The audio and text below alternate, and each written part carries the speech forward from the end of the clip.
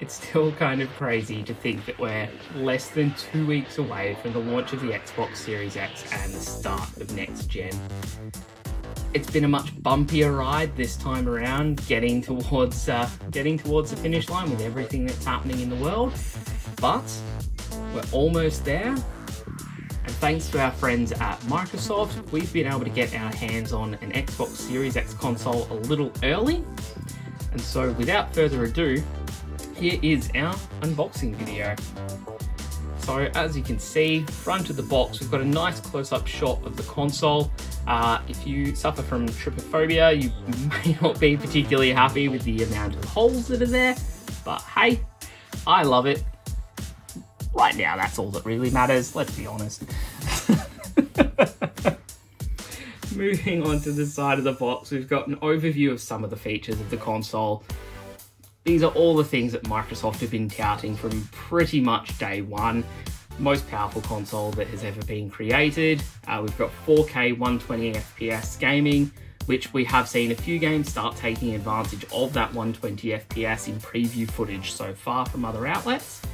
8K HDR, we haven't seen that as of yet, but I'm sure we will in the future.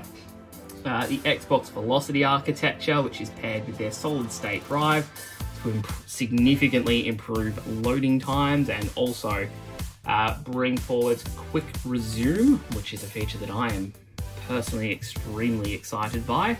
Variable refresh rate to help smooth out the edges for games that don't quite hit the exact, hit a solid frame rate all the way through.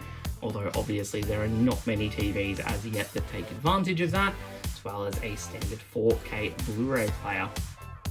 Within the box, we've got the Xbox Series X console itself, HDMI cable, wireless controller, which is the latest and greatest in their controller design. And of course, whilst it's not mentioned here, we're going to have a power cable because that is how it goes, unless you are certain manufacturers of other devices who prefer not to include a charger with their devices now. Moving on to the back, we've got a nice big image of Halo Infinite, the launch game that has, of course, quite spectacularly been delayed to next year. As much as it might be a blow to the launch of the console not to have that big name release right up front, it's definitely a better idea to make sure that it is in the right state, that everything is good to go.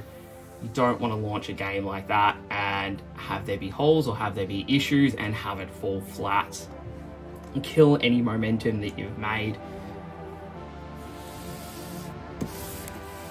Onto the other side, we've just got another nice front-on image of the console and controller themselves.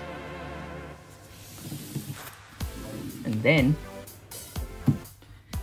back to the front and moving on to the next step of this video, actually opening the console up and starting to take it apart and have a look at it. Here we go. Time to open this bad boy up. So, first of all, got some stickers down here that need to be removed, otherwise we are in fact not going to get into the box. Two on the bottom, one on this side, then one on this side. Now, if you have a PlayStation VR, this style of box might be relatively similar to you, familiar to you.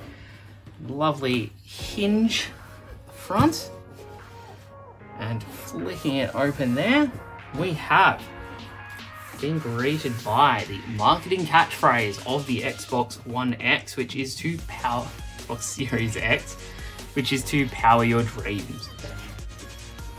With that said, I am going to start with the boring stuff first, as opposed to going straight to the console. So I'm going to open up this lovely little compartment here. Have some instructions, HDMI cable, which is of course very necessary. Power cable, again, kind of need that to be able to use it. And then some batteries and the brand new Xbox Series X controller. So, joysticks feel pretty good. Brand new D-pad with the 8-way movement, which is wonderfully clicky. No real difference in the buttons. Shiny Xbox button. We've got some textured back handles taken from the Elite controller and the brand new share button. Taking a look at the Xbox One controller, you can see the Xbox Series X controller is actually slightly smaller. It is definitely not quite as big. It's a bit more sloped at the sides here. So for someone like me with relatively small hands, this is pretty good. From there, we'll move on to the thing that I know people really want, which is the console itself. So, that is actually quite heavy. It is actually really quite heavy. We do have a little getting started manual that does give you some tips on how to set up your console. But I know what everyone's really excited for is this right here. So let's open it up. That is the bottom.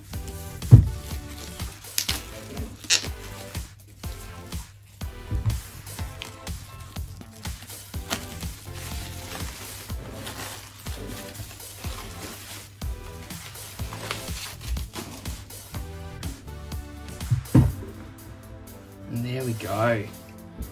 The Xbox Series X. Got a USB port, disk drive, Xbox button, which I'm gonna be quite frank, I'm a little bit disappointed that it's not switchable in the orientation that it takes, because personally speaking, I'm probably gonna have this console horizontal more often than not with my entertainment unit, and a 2.5-year-old that is likely to go at anything that is left on top of an entertainment unit, so that's not really an option for me. We've also got the IR sensor, which is actually built into this little button here, so you can still use any of your IR devices that you've previously used with your Xbox One. Having a look at the top, we do have that little bit of green painting on the inside of the vents at the top. Just to give it that sort of signature Xbox green look that this device is otherwise completely missing. We flip it over to the bottom. We have the stand, which is unremovable, but also means that there will always be airflow into these vents at the bottom. Otherwise, you potentially would have an issue with your console overheating, which is the same as any device. You cut off the vents, there's no air coming in, that's going to cause problems. The other side, we have the little feet. So if you do prefer to have your console in a horizontal orientation, like myself, you've got that option here with no problems. And then flipping it over to have a look at the back, we've got all of the different ports that the console comes with. HDMI, power, Ethernet, a couple more USB ports, and the big one, the expansion slot. So you do obviously have the option to buy expansion storage for your console.